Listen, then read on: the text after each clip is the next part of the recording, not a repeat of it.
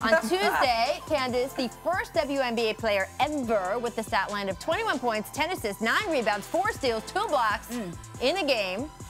Are you raising your level even more? Because we thought it was pretty good when you were winning all that other stuff I just mentioned. Well, see, I would always make fun of ESPN when they would have stats like first player to score 20 points after only sleeping 2 hours and eating a burger before. So I feel like that was kind of a little bit of that. Right. But on a Tuesday. When it's raining. Exactly.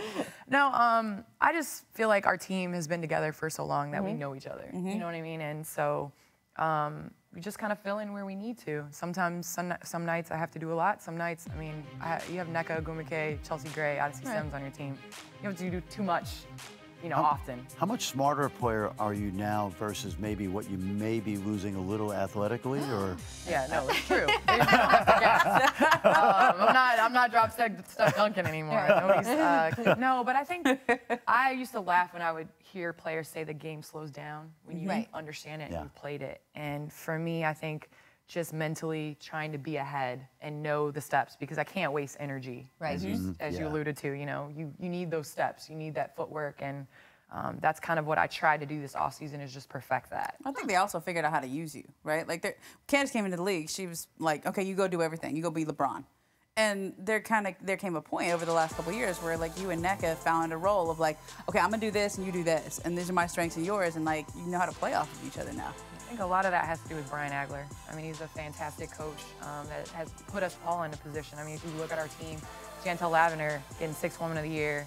You look at Elena Beard getting Defensive Player of the Year. I think, you know, his system has allowed us to flourish. Absolutely, and it's just fun to watch. And we love basketball, so we're going to watch no matter what, but everybody is watching, and it feels like that. And then you see the numbers, it actually is like that. The WNBA has seen a 36% increase in viewership, adults aged 18 to 49, which is the one you're supposed to go for, right? 29% jump in men in that age group, 50% increase in women. Does that make you feel good? Oh, wow, more people are watching? Or does it make you feel like, come on, where you guys been? No, I think anytime you're growing, you know, it's always a positive. I know the last 2 years in the finals, we saw growth, just from excitement. And I think that's created by rivalries.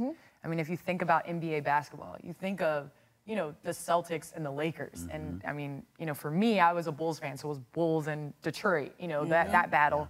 So I think it's something for fans to get and be a part of. And I think a lot of that has to do with it being a 5-game series. Because when it was a 3-game series before, it was like when you got into the series, it was already over. So now at least teams can kind of follow, they can see the adjustments that we make, and really the game grows in the playoffs. That's where numbers rise and things happen. The way you guys do your playoff seedings too, which is different from the NBA, has created this great rivalry with you and the Lynx. And you guys, even though you're in the same conference, can keep meeting in the finals, and that's been tremendous. These games have been insane. That's what I wish the NBA. I mean, I know there's a lot more miles that go into it, but I mean, the West is getting out of control. Right. I mean, when you see what we all see in the NBA, what is your reaction to that?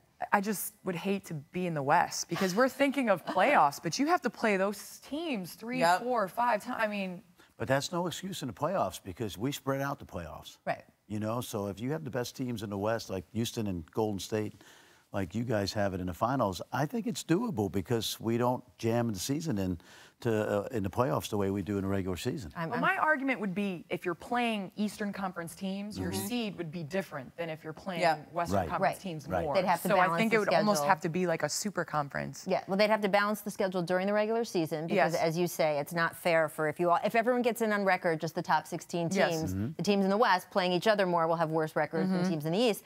But also, I hate to be the buzzkill here, I keep saying this, to make a change in the way they do the playoffs in the NBA, 2/3 of the owners would have to vote for it to happen. The Eastern Conference owners are never going to vote themselves out of the playoffs. It is not going to happen.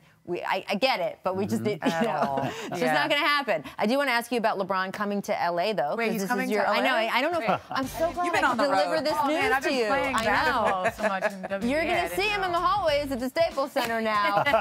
Secret tunnel, be careful. Exactly. There's many secret tunnels we can get into here. By the way, she knows about the real secret tunnels. Apparently she doesn't. It's not the one. What do you think that is going to be like for the franchise, for both franchises, for LA basketball in general? I think the city of Los Angeles, I mean, he's King James. He's a star. he's built for LA, and I think that that's why he came out west. I always talk about how West Coast is the best coast. I was born, raised in, you know, Midwest, and I came west, and I'm not planning on going back. So I think that's similar. I mean, you know, as you get older, you come out west. Right. And work for me. know, yeah, there you People go. don't get this, but like Candace is the longest running superstar in LA now that Kobe's retired. Kobe's been here. Kobe was here for 20 years, and then it's kind of you, right? I mean, most of everybody else who's been here is just getting here. So it's like kind of incumbent upon you now to. Well, I mean, I hope he comes. I hope we make it to the playoffs, and maybe they'll sit and watch our games in the playoffs and bring that. You know, obviously we have a common tie in magic. Absolutely.